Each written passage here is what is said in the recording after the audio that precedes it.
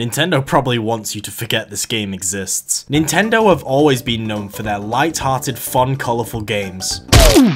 Oh, and unintentional childhood trauma. The Nintendo 64 era was no exception, and one of the best developers they had under their belt at the time was Rareware. They made a pretty small game, not sure you've heard of it, it's called Banjo-Kazooie, an amazing 3D platformer collectathon that took full advantage of the console's capabilities. It was a smash hit and it's still talked about and played to this day. Rare were known for their child-friendly, colourful platformers, and after their sequel to Banjo-Kazooie, rightfully named Banjo-Tooie, they got to work on their next silly little platforming game. Then it came out, and something seemed a bit off. Why is it rated for mature audiences? Why is this silly squirrel holding a glass of alcohol? And why is the female one making me feel things that would make Jesus feel shame? Conker's Bad Fur Day was a complete 180 compared to Rare's previous games. Sure, it was still a collectathon platformer, but this time with gore, swearing, guns, excreting the yellow stuff that is the same color as the limited ad symbol on YouTube. I have a Patreon, by the way. Oh, and we can't forget Scousers. Yeah, there it is, over there.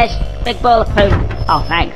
Yeah, I can imagine a lot of careless parents bought this game for their kids without analysing the cover properly. Good parenting. To be fair, Nintendo fully allowed this game, so it's kind of on them. Conker's Bad Fur Day stars a little squirrel fella called, well, Conker. He drinks a bit too much on a night out, and he ends up waking up in some random ass place completely hungover. It's obvious it's not gonna be a good day for him. In fact, you could call it a bad fur day.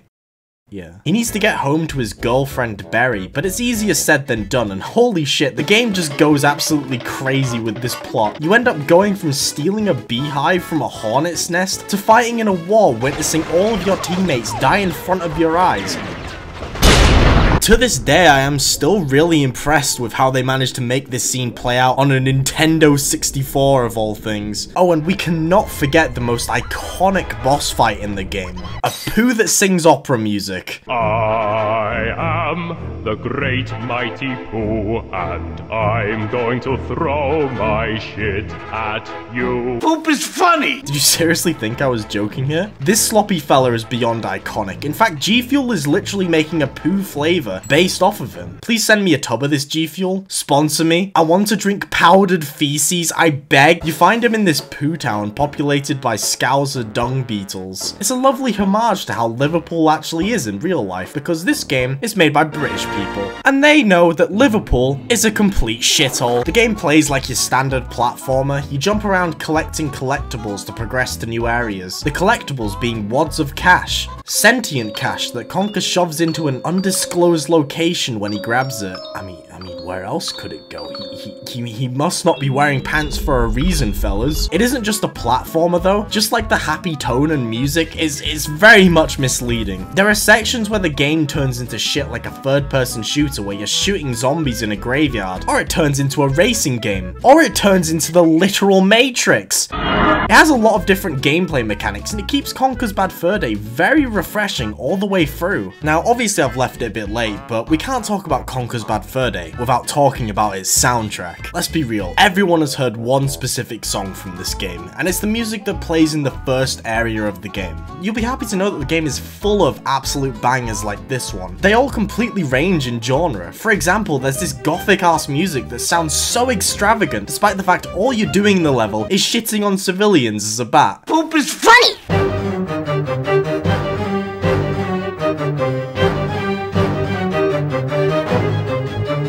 The cheeky fuckers even managed to make farts sound good.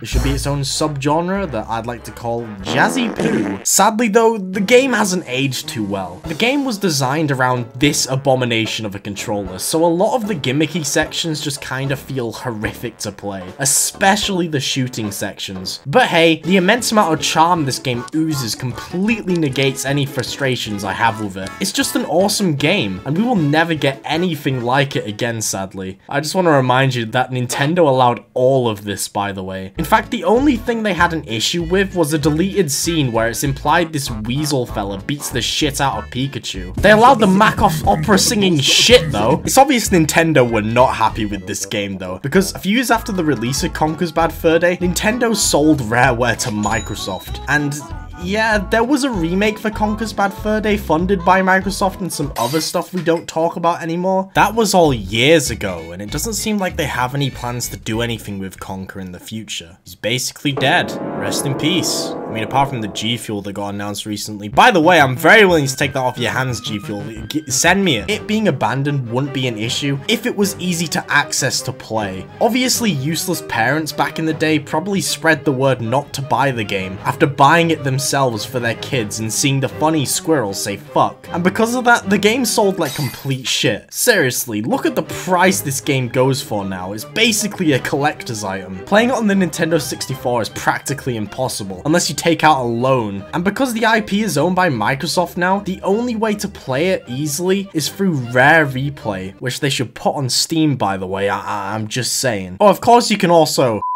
But don't tell anyone I told you that, especially not Nintendo. Oh fuck, they found me.